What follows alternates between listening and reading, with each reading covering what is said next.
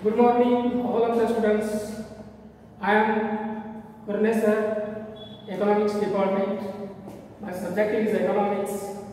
Dear friends, the pre-university department has adopted new syllabus in economics for the first PUC, and from the 2017 and 18, it consists of both studies for the economics and Indian economic development in accordance with the NCERT syllabus of the central government. In the present competitive world, the knowledge of economics is very essential.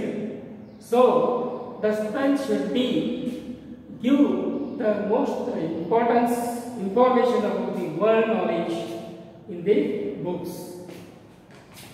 In this context, the first PUC economics books have been designed to help the students of the economics have knowledge about the elementary statistics and the economic development of India.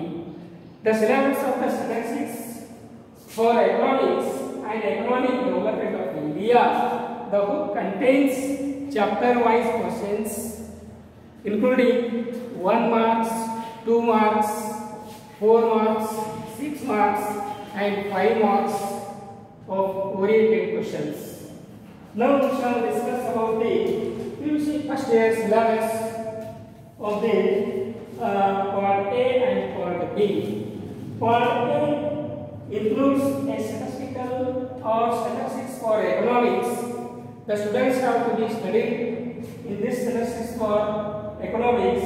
First chapter is introduction. In the introduction, we have to study the meaning of statistics, or give the meaning of statistics, what is use of statistics, and who is the consumer, who is the producer, and who is the trader, and who is the seller. We have to study this first chapter. And second chapter is that collection of data. Collection of data means the collection data from various sectors, from agriculture sectors, the industrial sectors, real sectors. We have to collect the data from the various sectors. Number 4 one is organization of data. When you collected the data from various sectors, you have to organize the data in proper ways. This is called the organization of data. And number 4 one is presentation of data. Because the next chapter is presentation of data. When you collection of data, after the collection of data, after the organization of data, and you have to presentation of data. How to present the data in the primary, secondary, that's okay. Number 5th chapter is measures of central tendency. Measures of central tendency. Here, to be studied in the central tendency, there is a very important chapter. This is one. This arithmetic mean, median, mode, etc. included in this chapter. Number 6 one is measures of dispersion. Measures of dispersion. Number 7 chapter is correlation. This is also a very important chapter. In this chapter, you have to study positive correlation, negative correlation, the meaning of correlation. You have to study this chapter. Number 8 is index numbers. Index numbers, it indicates the value of money or value of goods and prices. Some prices are going up, come down. This is called as a index numbers. Number last chapter is use of statistical tools. The use of statistical tools in every sectors, we are using the statistical tools in various subjects. The statistical helps to other subjects. This is use of statistical tools. Now we come to the part B. This is the most important for Indian economy, and you have to study in this part. First chapter is development policies and experience, Indian economy and the view of the independence. There are a number of policies adopted by the government from 1947 to 1990.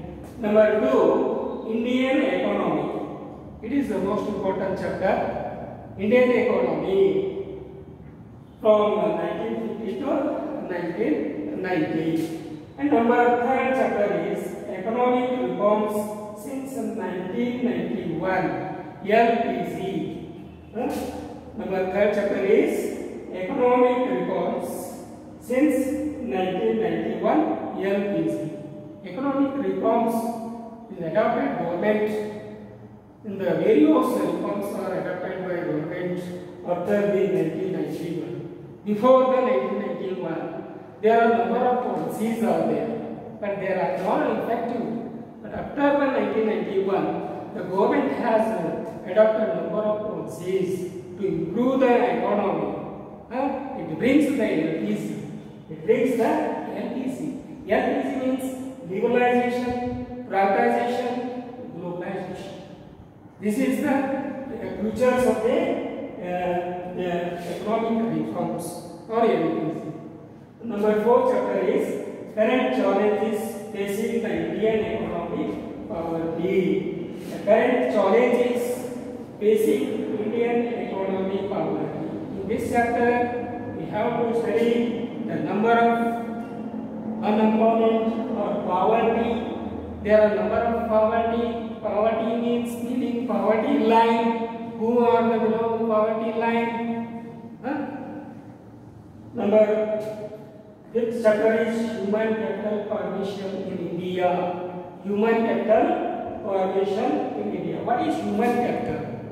First of all, we have to understand the meaning of human capital formation. What is human capital?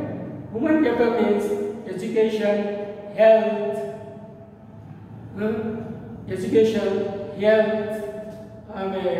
and hospitalization, shelter. These are the most important for the human capital formation in India. Number 6 chapter is rural development.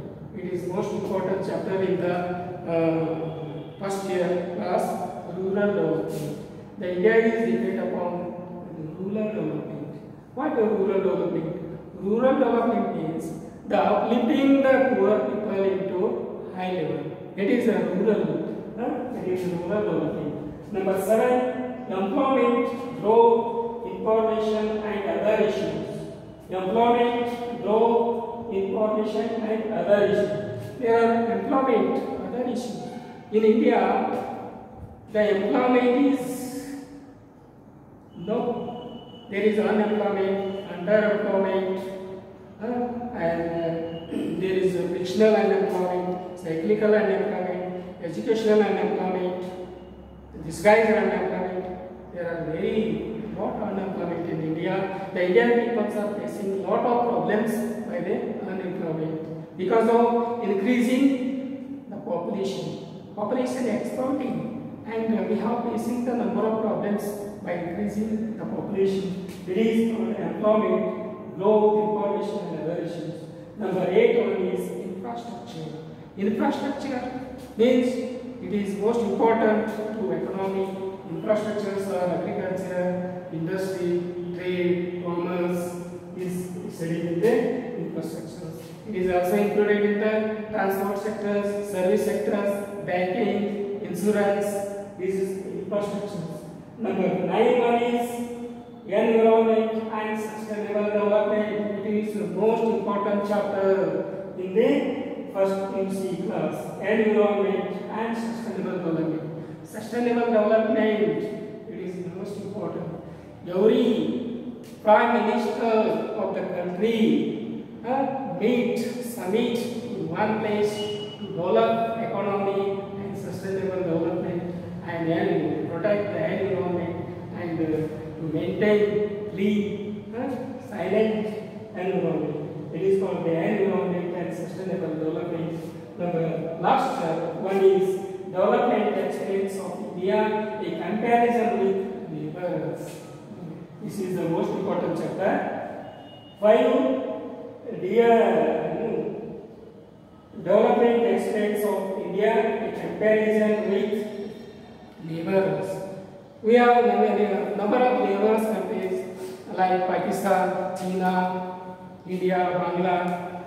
What they are dependent, which they are dependent for agriculture or industry or trade or banking or transport. Which country is the most highest? In which country contribute to the more to the which sector or agriculture sector or industrial sector?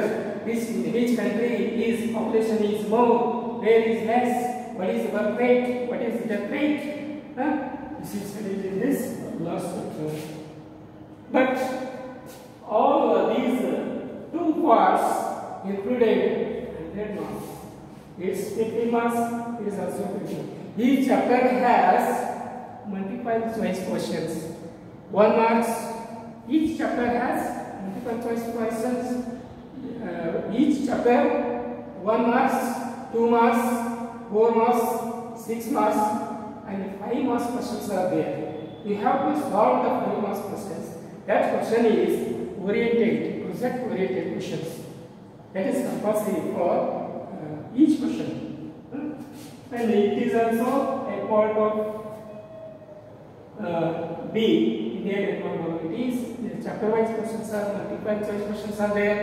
This is also included 1 marks, 2 marks, 4 marks, 6 marks, and 5 marks.